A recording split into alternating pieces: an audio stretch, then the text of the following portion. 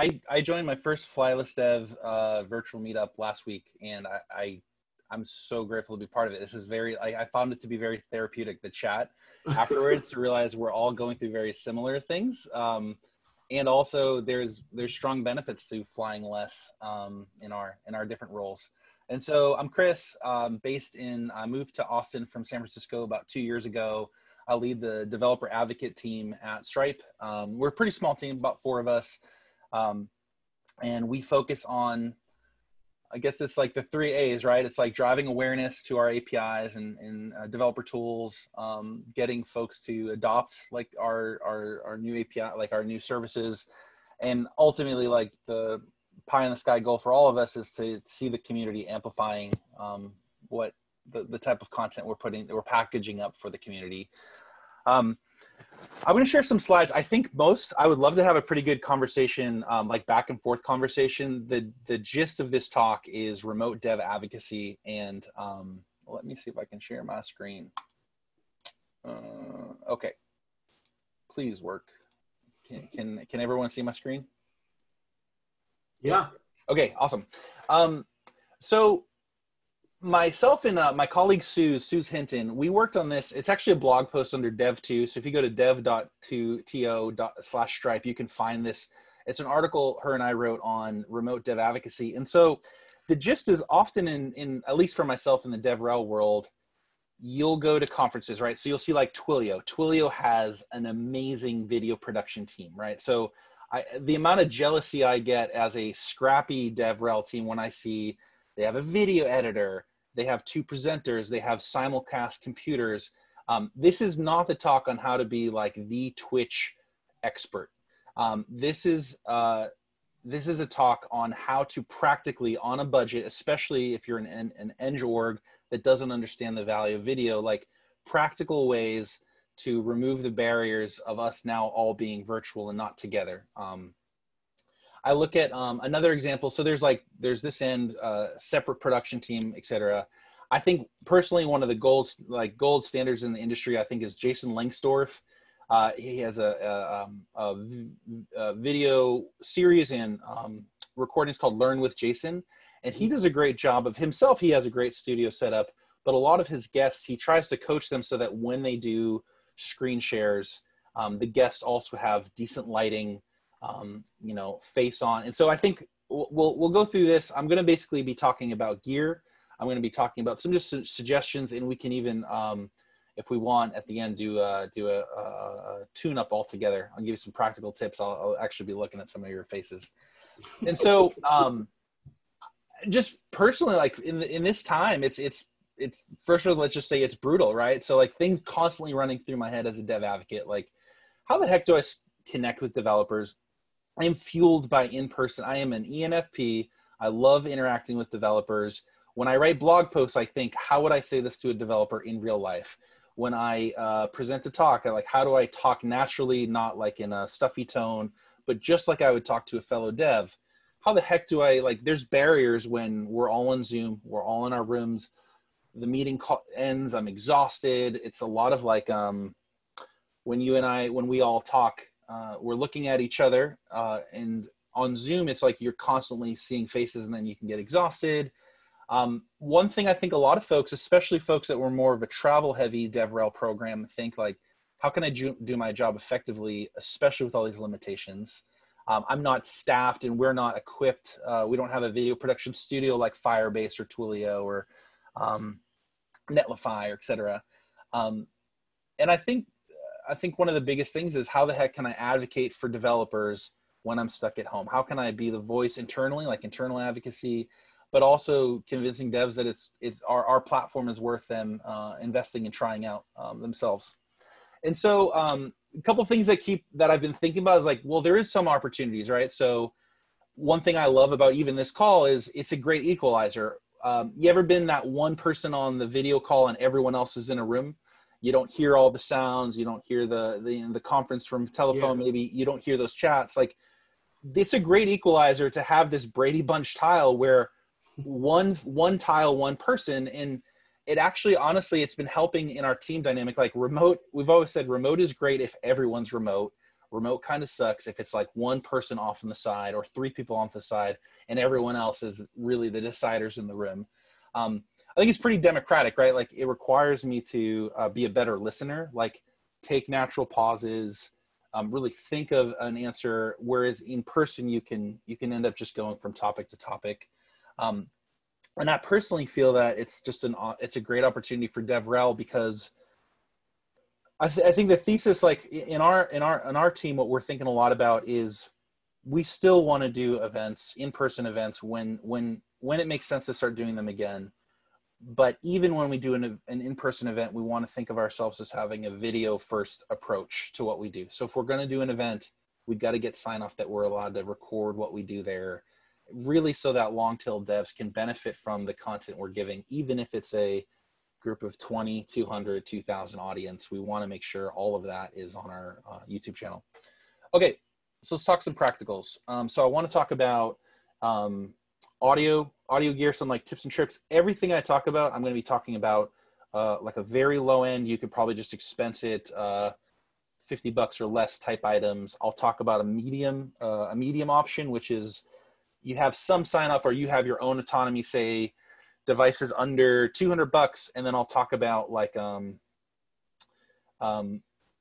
pretty good production equipment, and I'll kind of get into the folks I spoke with there. And so actually, let's start. One thing I also want to make clear is, like, so this isn't the talk on how to be a Twitch streamer, but what I did realize is I got a lot of advice from Twitch streamers, like folks that have their own video production studios.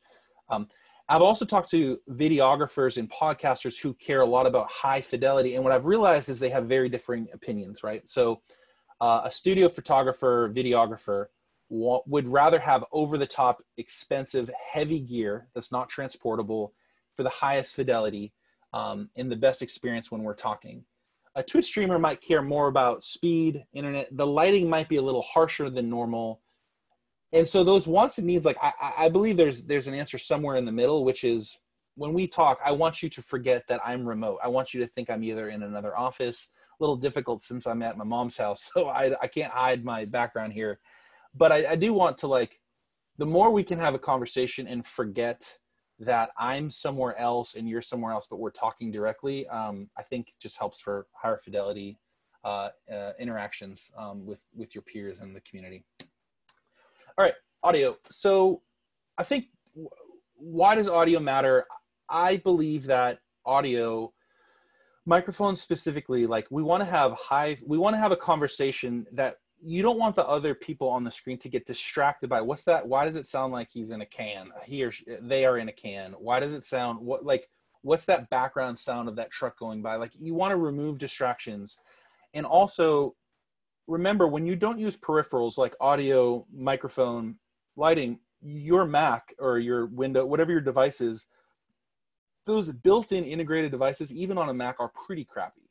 They make your processor run hotter. When your motherboard starts to get hot, you'll start hearing that horrid fan sound when you're on a Zoom call or something. And all of those things, one, affect the chance you might drop off the call, like it might just overheat. Also, it stresses you out because it's you can tell your computer is like really struggling. And so just the act of getting, like, let's say on the lowest end, a lav mic, you're offloading you're offloading some of the audio weight from the integrated microphone, and you're just outsourcing it somewhere else. So at the lowest end, I'd suggest getting a lav mic, just so you can be able to speak. You want it to be close to your face. I also always I have headphones. Again, I'm not at my normal studio, but I have headphones where you can't even see them, because often when you're on a call, the recipient, especially if like the angle of the screen, it can cause that reverb. Like you can cause reverb when you're chatting with other folks. And so isolating the output so that only you hear it guarantees less of a risk of reverb. I really like the blue. I like the blue Yeti mic. I think that's a very reasonable. Most folks can probably get that expensed. I like the blue Yeti mic, especially when it can be on a stand, isolated from the table. It does have some aspects of a condenser mic, which means, like, you know, you can hear things in your background. But when it's suspended, it is, and you're right up to it. it has decent camber. It has a audio interface like built into it. I think it's pretty decent. At home, I have a Shure SMB7 mic. It's definitely what podcasters, if you ever listen to any podcasts, a lot of the folks, if you watch like online video shows, most of them are using the Shure SMB7 there's some gear. I'll show you a photo of my setup, but basically an audio interface so that all the audio processing is happening off your computer. What I like about the Shure, it's called a cardioid mic, right? So a cardioid mic basically is you'll only hear audio if you're talking right up to the microphone. So as many of us have children, having a microphone where you can't hear any background sounds except what I'm speaking into it is very valuable, especially when they're all fighting. I could be like, okay, all they can hear is what I'm saying. And so those are three options.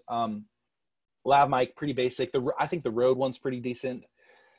Blue Yeti mic, but I much prefer the stand. And the Shure runs so pricing wise, I think the Shure runs maybe probably about $300. It's changing because of the pandemic.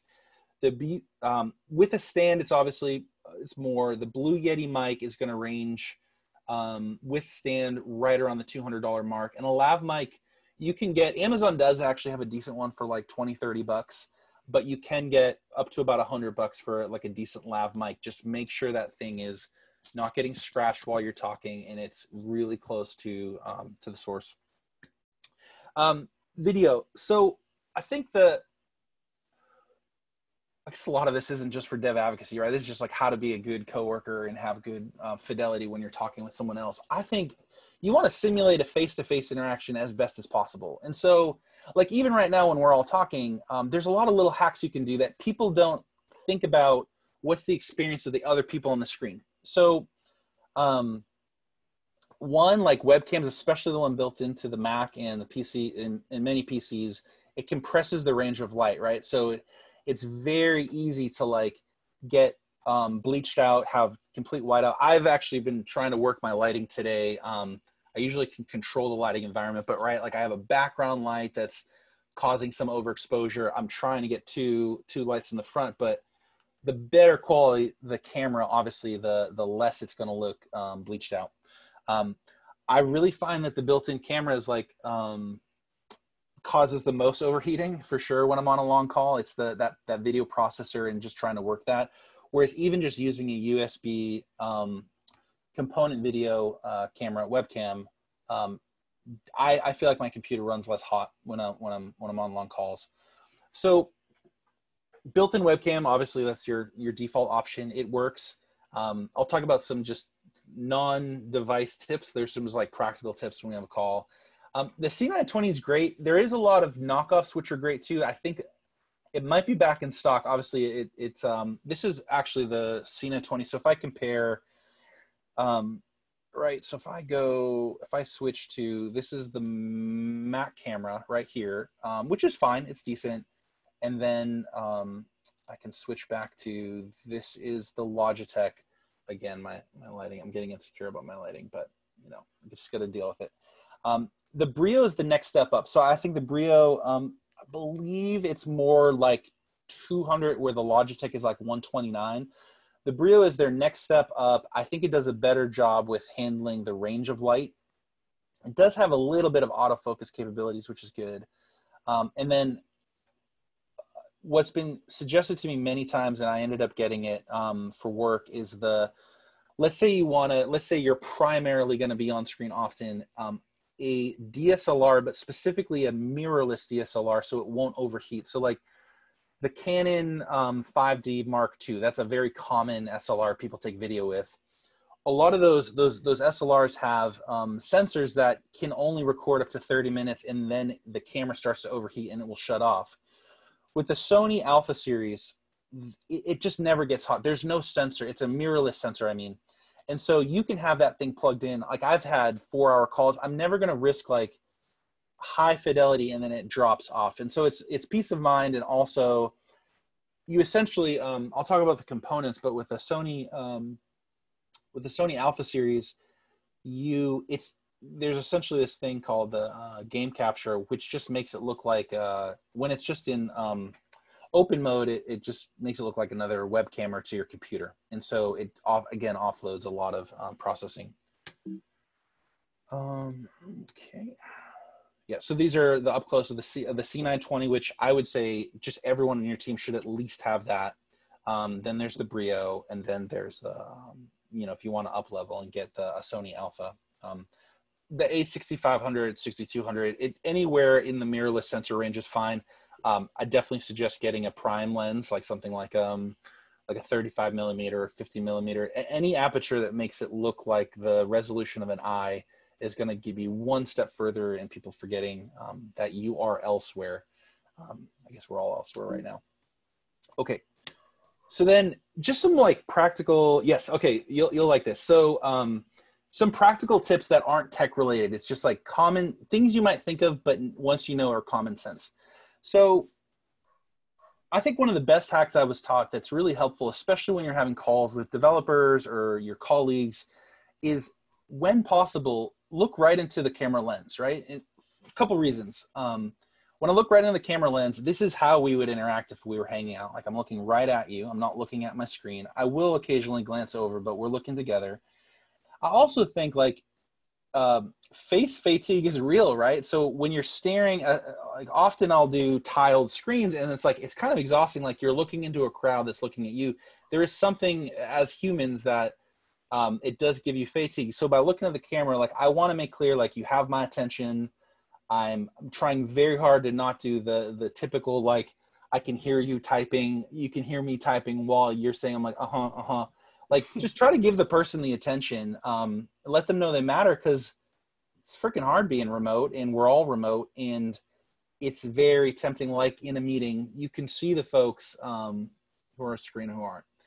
So I think that's one thing. Another one is like, please, like your laptop, put it on a stand. If you only have your laptop screen, if you don't even have a webcam, get that thing elevated. So my laptop is on like a stand. No one wants the upshot, right? So when you're talking to someone and it's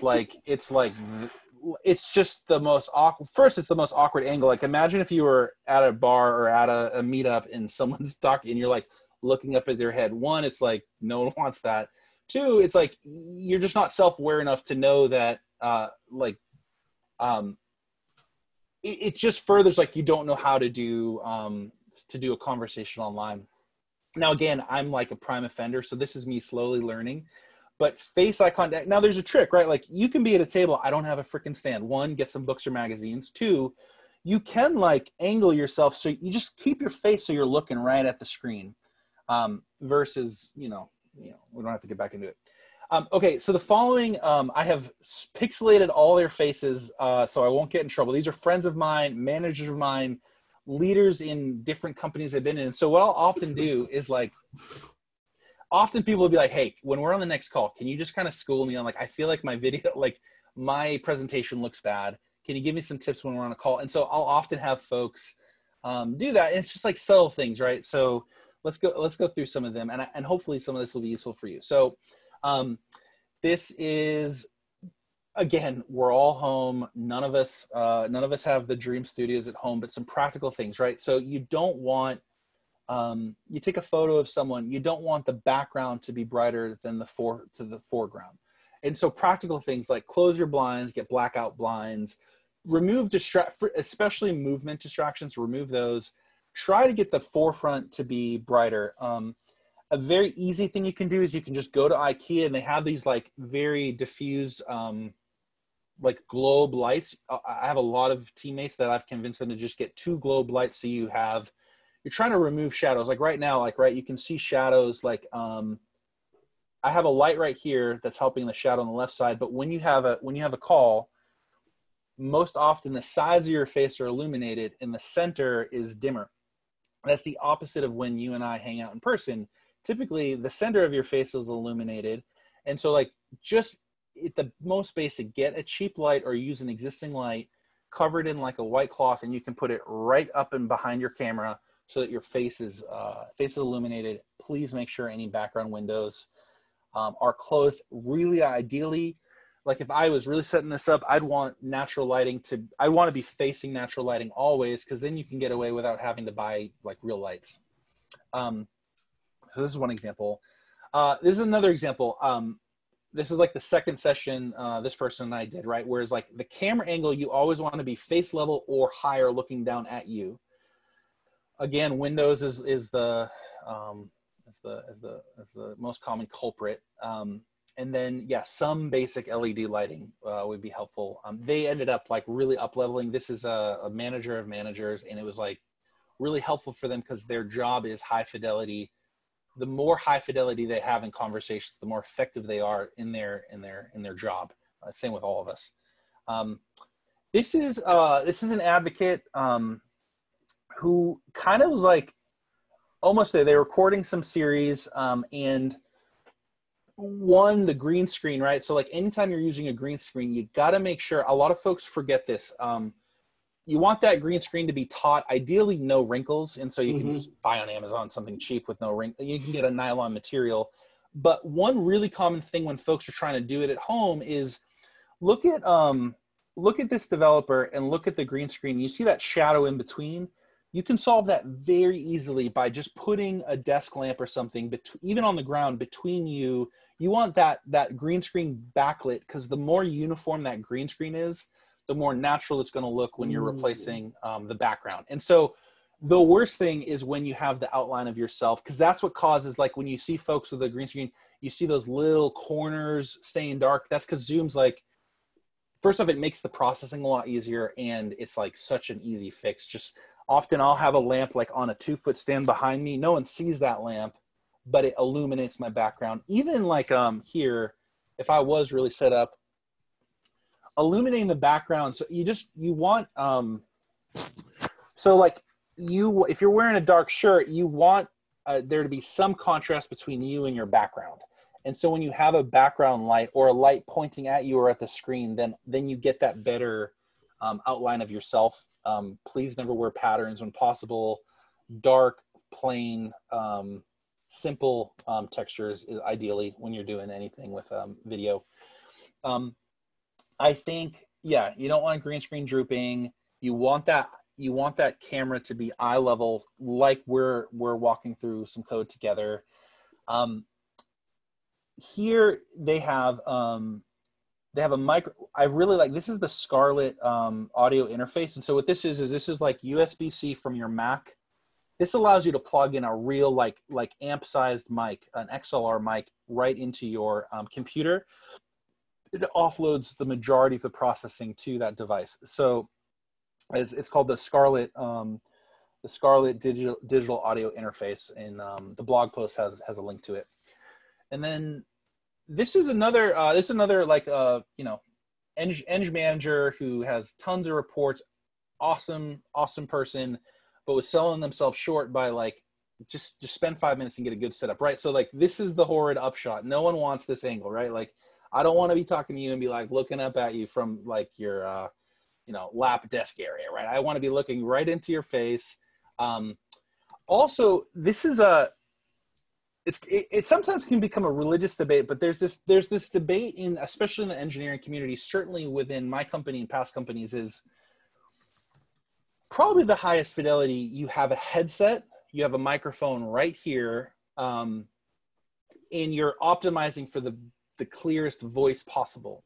However, now that we're all online, I think the camp I'm in is a headset or like large Napster Cat sized headphones. It's just a distraction. It's like one more reminder that you are in your bunker or you're somewhere. Like imagine if we were at a meetup and you walk up to me and you're wearing a huge headphones. It would just be like, I'd be like, cool guy. It's kind of cool person. It's kind of weird though. It's like you got to pay headphones. Again, you do have really crisp fidelity if you have a microphone, but I'm trying to visually remove anything that distracts you from what I'm saying. And, even me talking now, you're like probably looking at the stuff, subconsciously you'll be looking at the other stuff. I'm looking at the stuff in all your backgrounds. The more that you can make that as plain as possible, makes it look like you're just in another office, the more that your point's going to get through versus distraction. This is a very common one. So someone here heard, oh, you got to get some lighting. And so someone's like, okay, sounds like I got to get some lighting.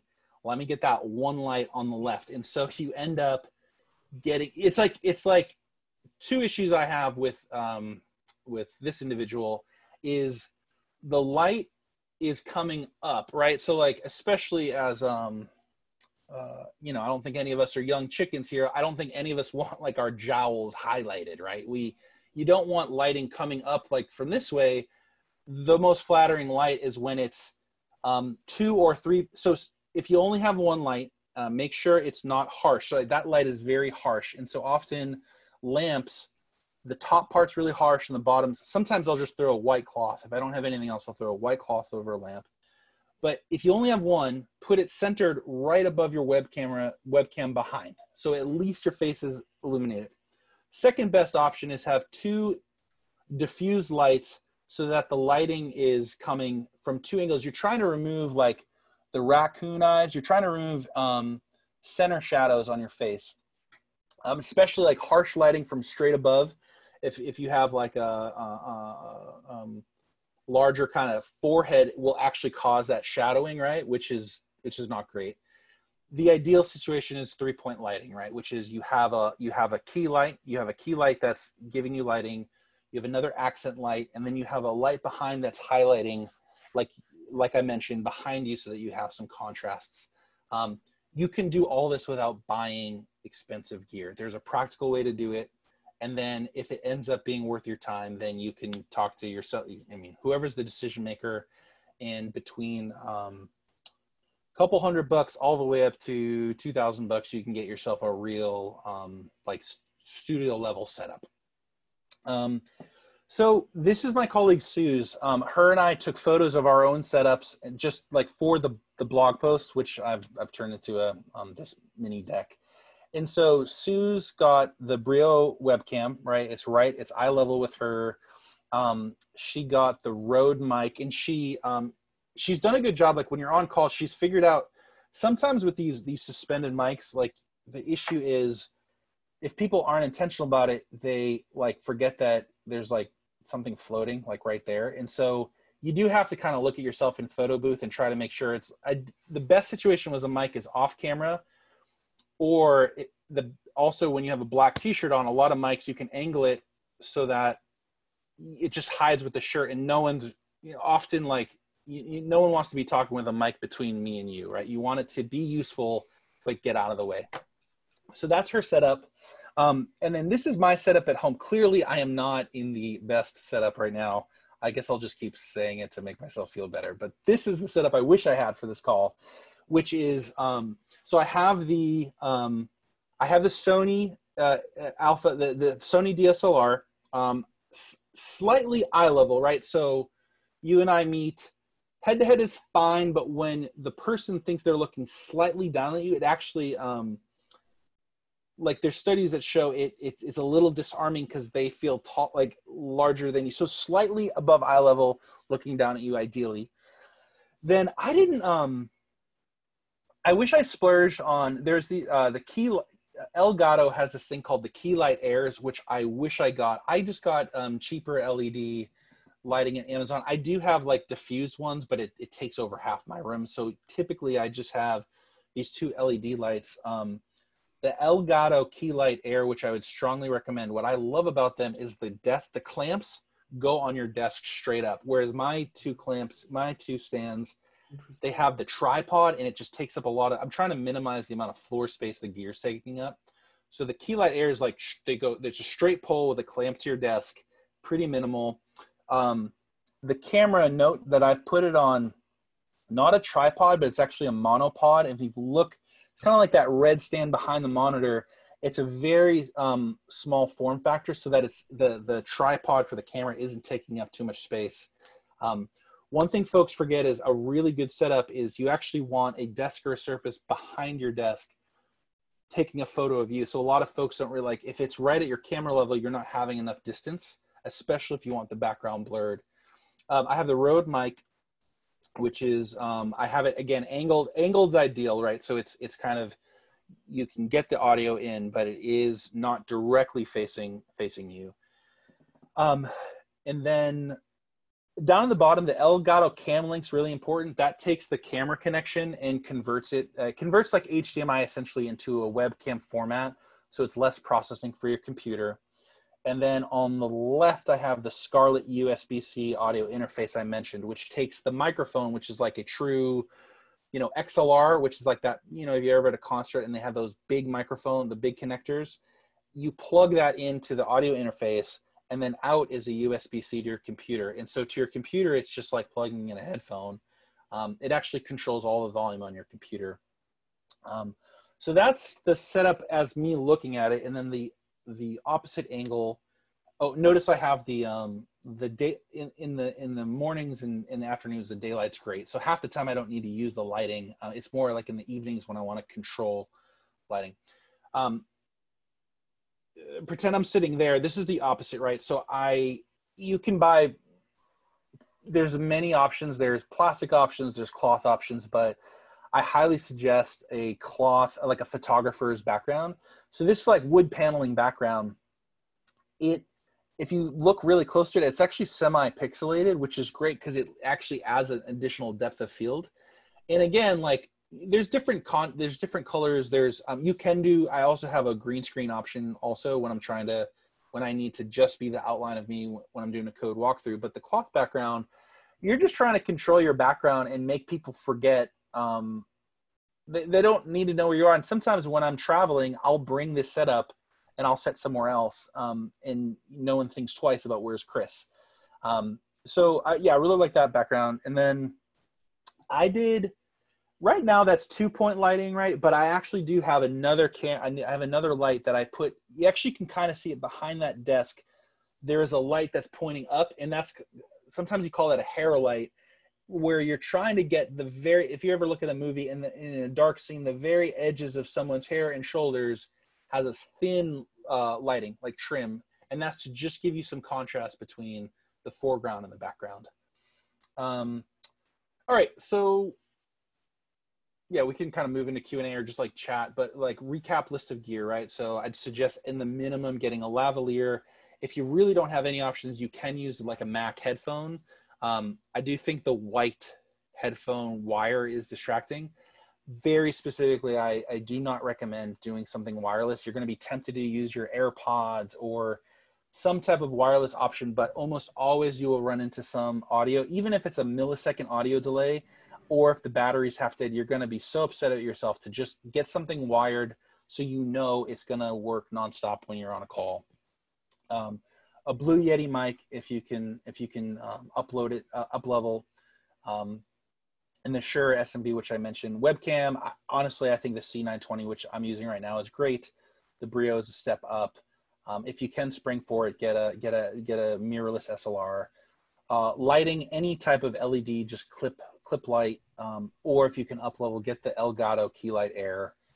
And then for background, green screens are fine, but I do think just some natural, neutral wooden look is great. Last thing I'll say on that is, when I took the job at Stripe, it was before the company announced that they were very supportive of remote. And so one thing I was very conscious of is most of the team was in San Francisco. This is before the Seattle office got big.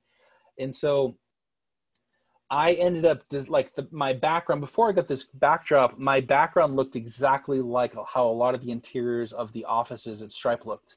And so what was really fun, let's say we go back to offices again, and some of us might be remote still. It was always great when people just assumed I was in the other office. So the Seattle folks thought I was in SF thought I was in Seattle. And like the goal there is muted background, there's plants, it looks like you're in another Stripe office. And what I like about that is that's what you want, is you don't want someone to think, oh, my lighting fell off. You can definitely get the impressive Twitch setup, but it's almost like there's nothing wrong. I think that's great to do it, especially if you can afford it. But that's like, look, I have this hardcore gamer setup, and it just is like a thing they don't have, and it's like that becomes a talking point, which is like a distraction from the point I want to get across. And then also, you got to think like your goal is that no one thinks twice about where you are. They just assume you're in another place, not there, but it's another office, and you're not like at home. Like you've really been intentional about your setup. So yeah, think about those things. And that's what I had for prepared stuff. So I hope any of that was useful. That was awesome. Nice job. Good stuff. Can I ask you a question? Yeah. So we're talking about like the video experience where you want something high fidelity. Yep. With the audio thing where you want high fidelity. But if we're gonna like, I mean, one of the things I'm always really interested in is like defaulting to mute. Because, and the reason I ask is the question about whether you can just get a little bit of feedback. Like nobody's gonna start talking over you. Well, hopefully not.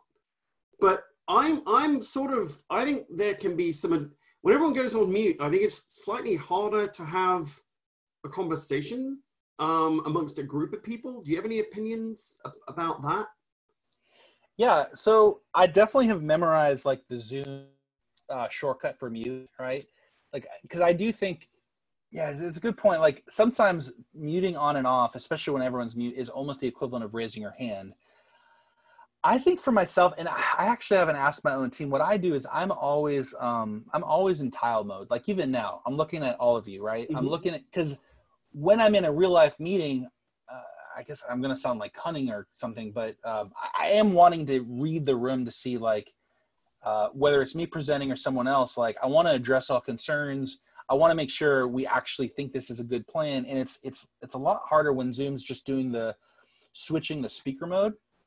I have found when the person running the agenda or running the thing encourages everyone to use the raise hand or emoji thing, I do find that is helpful, but you need someone to be intentional there, I think. It's partly to do with humor. Like I sort of, as a speaker, I kind of like, hopefully somebody might chuckle and it's nice. I like to hear that. And it, you know, so like I just saw Eddie, he, you know, I got my feedback, but it wasn't, you know, it's like go off mute to laugh and then go back. So there's something about that. I mean, basically, Chris, I think what I'm asking is that I, as a presenter, you know, have always thrived on being in the room. And so, you know, getting that feedback loop, and you can do some of it visually for sure, but I'm still trying to work out the sort of, it turns out that, you know, for the same reason that audio is so important, you know, I feel like I'm missing something. No, so I think it's a great point, because when we're, like right now, I can read the room, and especially if we all go off mute, there is like, no one here I don't think has a bad connection. Sure, some people chose to turn off their screen, and that's the equivalent of like us all chatting in a room, and then some folks are having another conversation. But when like when I can see all your faces and we're all off mute, it's fine. It's like those three people that are calling in from a phone. Like when the fidelity quality is mixed, that's when it would be the equivalent if you're speaking and someone's like, yeah, okay, like they're on their phone in the back of the room, even if they're asking you a question, it's like blurred and loud. That's where it's like, if you don't have that fidelity match parity, then that's where I find the struggle totally. Yeah, no, that makes sense. I think, you know, we're all trying to work this stuff out. To your point about being in the room or not in the room, you know, like sort of company happy hours. And if there's only two people on video, they end up talking to each other and forgetting about the people that are not on video. But then you can't insist that people are on video, because if they don't want to be on video, that's completely cool. So I think to that I don't know. too, The audio one I'm struggling with. So I think to this point too, like you and I talking is a great example. I think what can happen in a room like this is that if the folks moderating aren't being intentional about bringing other voices, like we're just going to dominate this conversation. And it does require the moderators to like, that's I think the hardest point in a 5-person plus Zoom room is how the heck you get the conversation going and not do the classic thing that's so easy for us to do. Well, that's exactly right then. Has anyone got any questions or any comments they'd like to make? Hey, one thing I'll jump in. Okay. Oh, everybody's raising their hands. I'm sorry. Is that I wanted to make a point here, which I think is super interesting, is that when you get the good camera set up, you accept the video lag of processing the good camera setup along with that. And if you sync that up with your audio, then you're always a little bit behind and you have to start intentionally jumping in really fast if you want to get a point in, because you're 300 milliseconds behind and it feels weird if you don't change the way you interact.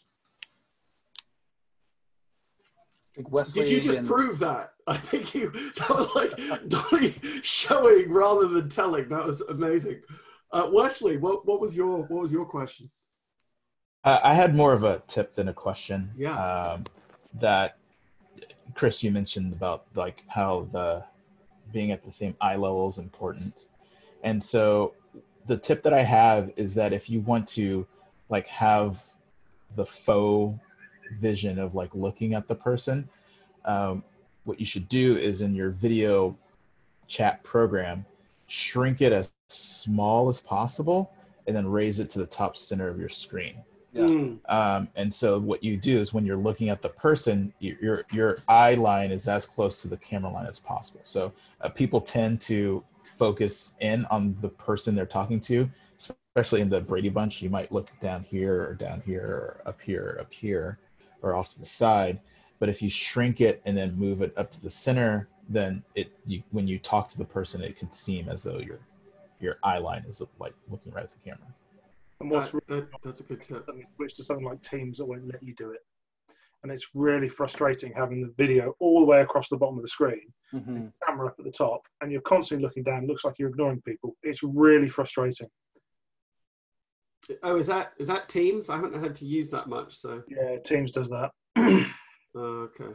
I've noticed some folks when you have a dual screen. I've noticed some folks have taken their webcam and like put it in. Sorry, it's super light. Put it in between the two cameras, and then they look at the camera. Because often, yeah, like when you have a monster screen, it's like, yeah, it's like trying to get that. It's hard, right? You almost want that camera right where the freaking screen is. I like the idea about everyone being off mute, but I think some people get feedback in the system. I was going to suggest, can we just all try it and see how it goes? I'd be interested to know if we get any kind of audio echo feedback and how it works. I think that's a really good idea. And Lorna said over 4 people, I think she mutes herself, and I do that without even realizing. Only when I read Lorna write that, I thought, oh yeah, I do the same, but I never realized that I did it. Yeah, if we called one another. Well, like if I was just talking to Eddie, I wouldn't mute in between my remarks, unless it was like mad background noise or sneezing or something. But if you're on a call with people who don't have a good audio setup, and yeah, there's somebody who isn't using a headset or whatever, then just insisting that everyone mutes all the time is the simplest way for everybody to be able to communicate. This is fine for me, by the way, with you all unmuted. Yeah, I have no echo. I think it's actually pretty good. Ryan, because this lot are all pros. It's true. Ryan, what's your Ryan? I'm curious your setup over there. What do you gear you're rocking over there? Ryan's light is amazing. I know, seriously. So I was in the car when I joined this. Don't tell anybody, which is why I had to. You're in the car. But I really wanted to see this. So I'm less of a dev advocate than I am a photographer. I think I'm only 6 months into this job. So, but prior to this, I would shoot fashion outside of work. So I've got 2 like studio lights. And the reason I mute is because they've got fans, like photo lights always have fans. It's just a thing because you don't care about sound. Video lights don't have fans. So I tend to mute because I get self-conscious about it. So I ended up grabbing a dynamic mic, which I think the Shure you recommended is as well. That's what Eddie has, yeah. Yeah, I'm in Canada. Those are like at least $1,100 here. So a little bit more expensive. Wow. Just the I mic? don't know what it is. It's like as soon as they cross the border, they shoot up in price. Not always like that. But, maple syrup, yeah. So for the camera, like when COVID started, you couldn't get a webcam. So I just used my D800, which happened to have like a HDMI out. I was lucky. I definitely haven't shot video prior to COVID, so I've learned a lot and didn't know anything about audio either. So it's been interesting. Taylor, you have fellow Austinite. You have good natural lighting. From that side, and then I have a ring light, right, like a cheap ring light on a stand right here. That's cool. Because I couldn't find like a nice key light the last few months, and so I just kind of gave up. But I mean, because the problem was like this side of my face was shadow because all the natural light, and so So my cheap solution was buy cheap ring light. I mean, but it looks like you're in an office. Like, I like that. Your background. Yeah, it looks amazing. It's not just I got my plants, yeah. art. I'm actually looking at my video right now in OBS in a circle, so like I actually can't see the things over there because I'm messing with some OBS stuff. But the nice thing about the ring light is it actually like has different modes depending on like time of day, so that I can kind of switch it up. And it like, what's the brand? Is it just like from Amazon, or you gotta? Yeah, it's super cheap from Amazon. My own requirement was that it had a like a stand because I didn't want to have to attach it to my desk. How big's the? Are we talking a foot, a half foot? Like, yeah, I can just move it. Yeah, changing the color temperature I think is pretty. It's a really good feature, especially if you're balancing. It's pretty tall. Okay. Like it, and it has like a proper tripod bottom. But for a cheap one, I'm like pretty impressed that it That's worked nice, out. yeah. Yeah, to your point, Ryan, it's sort of a lot depends on like. So I'm super white, like I just really white out. Yeah, we may have some similarities there. And it can be. It's hard to light yourself. Lights, white lights on me, and I don't know. That's a hard one. Yeah, these are fade into the walls, and people are wondering what the red hair is floating in space. Yeah, exactly. It's just so. I'm actually trying. I'm doing a thing with Cloudflare that's coming out next week, and I tested my setups earlier on. I'm going to do it downstairs. I'm really worried actually that the light is going to hit the wall like it's beginning to happen here. Which may wash me out. But I'm actually going to not use this setup because I just feel like I wanted more depth of field. So or at least a more interesting background, or I didn't want to go green screen. So I'm doing it downstairs in the kitchen. And I'm going to actually just use my Pixel 3. The color matching seemed better. The 920 is a good like workhorse. But I'm going to try and do it just with the camera and the zoom, the phone, and do the Zoom call from the phone. So we'll see how that works out. I don't know if anyone, because the phone cameras are just so insanely good. They are really that'll let you interesting. use that as a webcam.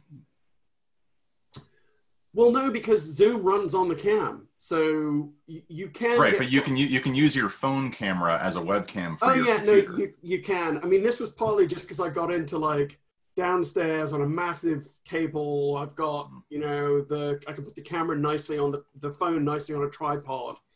But yeah, no, I tried doing that with using the phone, but my setup I ended up having it over here, and that wasn't great. So are you going just Bluetooth audio then? No, what I'm going to do is I'm going to do the audio from my Snowball so I'll basically log in twice and to only have the video on one, so that I'm doing the audio with one. But also it's just a whole I'm literally going to sort of be holding soundproofing around me because it's kind of bouncy downstairs. Like the Cooking with James show, you're like in your kitchen, just like the Cloudflare cooking show. So here's another thing I've just noticed, and I don't know if anyone else has had this with some of the talks they're doing, but from the spirit of we want to encourage more diverse voices and not just default to give everybody the good shit. And like I think Wesley talked about this a couple of weeks ago. A lot of the vendors now that are my clients, if they're getting me to do a talk at their event, they're like sending me equipment. And it's starting to feel a bit. It's not quite weird yet, but it could get weird. And one of the things I'm worried about is that like the presenters that everyone knows are going to end up with like amazing setups, and then everyone's gonna be like, "Oh, we should work with that person because they've got an amazing setup." And I'm feeling a little bit so like one of the comments I was like, "Are you?" Especially when they were talking about like sending out an iPhone 11, and I was like, this is kind of weird. And then they're like, "Oh no, you have to send it back." I was like, "Oh, okay, that's all right then." But is that I worry that's a thing that could reinforce privilege. Are they doing it for consistent? Like I know one issue is if you have 30 videos and one of them is janky, they probably want to control. I know a lot of videographers want to completely. Oh no, absolutely no doubt. I understand the desire to do that. I But see. like, so one thing, Eddie, maybe you've got that spare mic. Maybe we can find someone that needs it more than we do. And maybe that's, if other people are finding this, if it becomes a thing, we should be passing on this equipment to other folks in the community, because there's so many great voices, and it would be a shame to see them have less good equipment when, so it's just a thing I've sort of noticed. I think I it's love the that. new equivalent of Lorna, the, what were you going to say? I think it's the new equivalent of the travel budget, right? So people will invite me knowing that they can't get a European speaker, but I come with a travel budget. So they can invite me as a European voice because my employers pay for it. But does that make me the best voice, or just the person with the travel budget? And now the same, I have the equipment budget, I have a nice home, an office with a door. It doesn't make my content any more valuable, but it makes me easier to ask. That's right. And then another thing I was hearing that I hadn't fully, I know, so bandwidth in Nigeria is more expensive. And I'm all like, oh yeah, good, we can have more Nigerian voices involved. But then they're like, I can't do that. It's going to cost me sort of an arm and a leg. So these are some of the, I think Wesley's points, as I say, a couple of weeks ago were really on point, that you've got to be sort of intentional. And so, especially on this equipment thing, when people are just like, oh, we're going to send a thing. And then it's like, now I've got some great new lighting. And, when frankly, I would buy it all myself anyway. It's just a bit self-perpetuating. Something. Do you think to an extent, James, that's a little unique to your role in the industry? Because I definitely don't have folks sending me gear. I was going to say, a lot of people haven't, I've seen conferences want to do that, but they haven't actually been able to because the access to the webcams is just not there. There's a lot of I spoke, my first online one was back mid-April, and they wanted to send me things, but they never actually could. So they wanted to send, because I was having trouble getting a better webcam at that point, and they never were able to track one down to send me. But I ended up actually using a GoPro with a cam link, which is it has its quirks about it. It's also, I think, making the cam link run really hot. Although I'm not entirely sure if that's my USB hub that the cam link is plugged into. I'm still experimenting with that. The cam link's so hot. It is, yeah. Yeah, it's and I'm still trying to figure out if I can actually get when I'm streaming on a Zoom, if I can get the lighting to be a little bit better with it. The colors look a little off that normally you would have access to if you're using it as a GoPro, but when it's in that setting, you don't have access to anymore. But that's been an interesting one because we just had a GoPro laying around the house. I would have one question regarding coming back to demos and showing code and this kind of stuff. Do you have any recommendations on that? An example, pre-record maybe stuff, and how to actually play that stuff while being on a conference?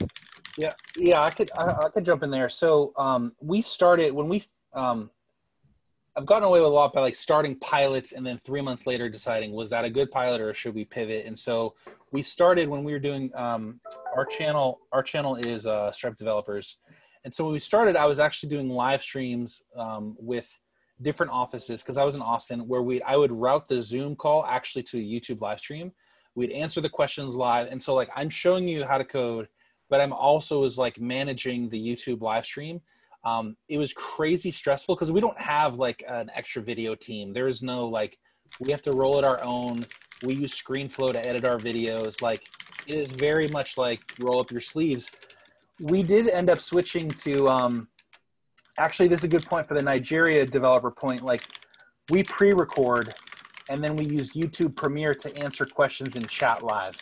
And so that's been incredible for us. It's actually reduced a lot of the burden.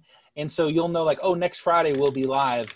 And we'll say in the video, our staff of engineers are answering questions the whole time. We'll be in there, ask us anything. But it is a pre-recorded video. That has reduced the amount of anxiety I've had. And also, because of all the time zones, we're all around the world.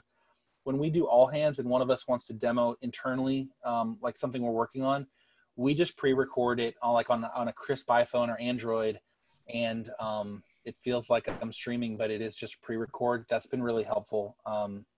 You can look at our videos. We kind of have a run book for the exact editor, like the color profiles of the editor, how we set up ScreenFlow for each one of us, and our heads and tails, the audio, the audio we can use. So we have a lot of like internal templates, but it's really just for us. We keep it basic with ScreenFlow. You know, like when you're getting a passport photo, you want to make sure we're all like I'm this size, and like the person next to me is like, you know, 1/4 of their screen. You know, that's the type of stuff we're trying to consistency over. Good argument also for, I don't like it when dev advocate teams, like one rock star on the team has the baller set up, and then the other advocates look worse. It's like, I said, no, we all have to have basically the same gear. So here's the thing. Katie just made me the host. I've got to get set up for this speaking thing, and I'm really worried about the sunlight downstairs. This could be disastrous. But I just wanted to say thanks so much, Chris. And I'm going to do a bad one as well, because you're going to be speaking again. We need to hear more from you, I think. That was fantastic, but I want to know a bit more about the Stripe side too. But honestly, that was an amazing talk. Thanks for joining us. Hopefully see you again, next week, and see everyone next week. Have a great week, everyone. And thanks for coming. And yeah, just keep on keeping on. You guys rock. Thank you. Bye-bye. Take care. Thanks, Chris.